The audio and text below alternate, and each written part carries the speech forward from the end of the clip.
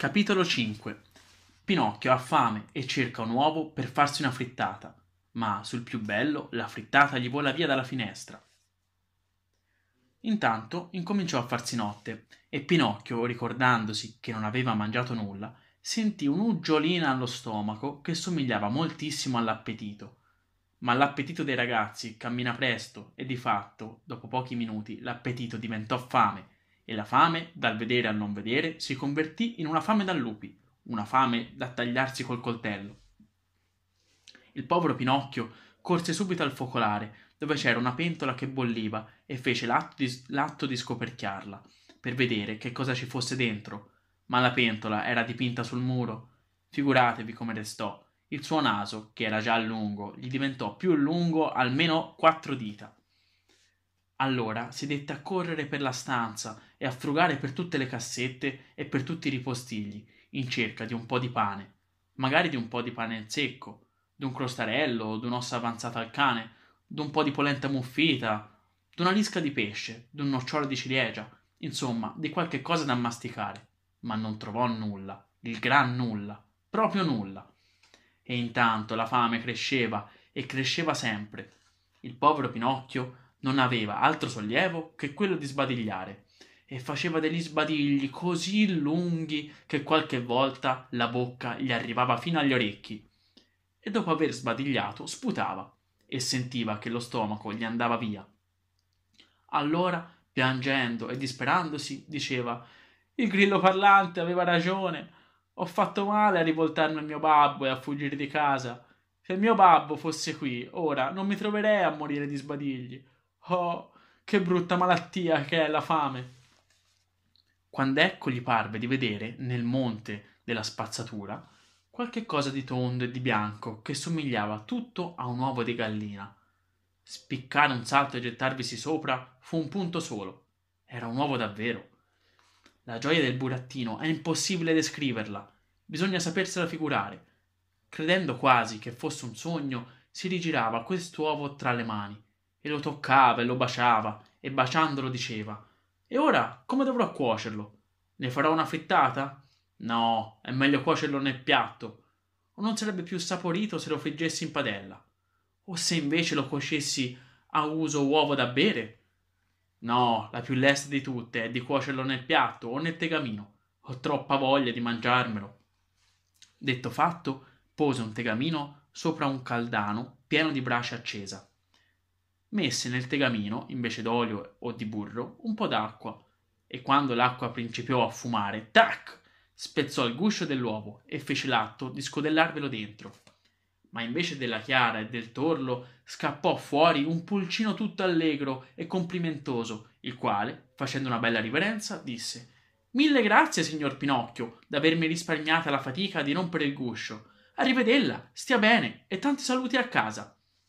Ciò detto, distese le ali e, infilata la finestra che era aperta, se ne volò via a perdita d'occhio.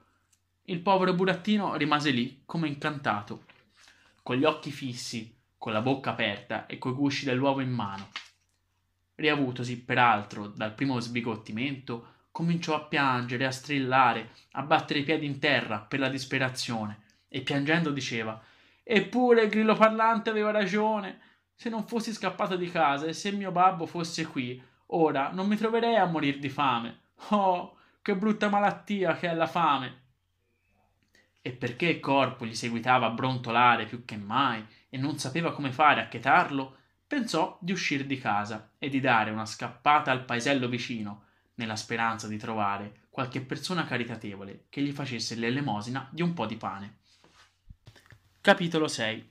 Pinocchio si addormenta coi piedi sul caldano e la mattina dopo si sveglia coi piedi tutti bruciati.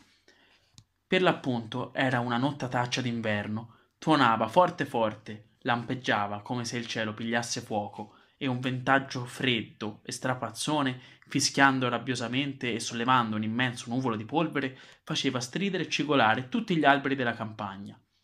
Pinocchio aveva una gran paura dei tuoni e dei lampi, se non che la fame era più forte della paura, motivo per cui accostò all'uscio di casa e prese la carriera. In un centinaio di salti arrivò fino al paese, con la lingua fuori e col fiato grosso, come un cane da caccia.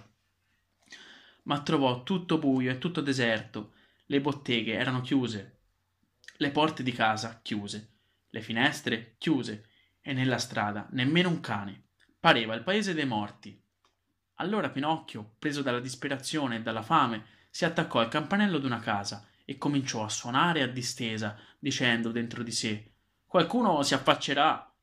Difatti si affacciò un vecchino col berretto da notte in capo, il quale gridò tutto stizzito: che cosa volete a quest'ora?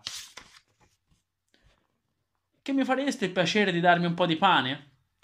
Aspettami costì che torno subito, rispose il vecchino, credendo di avere da fare con qualcuno di quei ragazzacci rompicolli che si divertono di notte a suonare i campanelli delle case per molestare la gente per bene, che se la dorme tranquillamente. Dopo mezzo minuto la finestra si riaprì e la voce del solito vecchino gridò a Pinocchio: fatti sotto e para il cappello!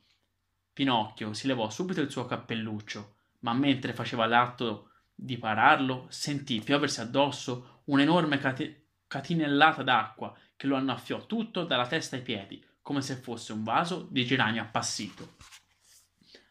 Tornò a casa bagnato come un pulcino, rifinito dalla stanchezza e dalla fame, e perché non aveva più forza da reggersi ritto, si pose a sedere, appoggiando i piedi fradici e impallaccherati sopra un caldano pieno di brace accesa, e lì si addormentò. E nel dormire i piedi, che erano di legno, gli presero fuoco e adagio gli si carbonizzarono e diventarono cenere. E Pinocchio seguitava a dormire e a russare, come se i suoi piedi fossero quelli d'un altro. Finalmente, sul far del giorno, si svegliò perché qualcuno aveva bussato alla porta. Chi è? Domandò sbadigliando e stropicciandosi gli occhi. Sono io, rispose una voce. Quella voce era la voce di Geppetto. Abbiamo letto Le avventure di Pinocchio, storia di un burattino, di Carlo Collodi, editore Giunti.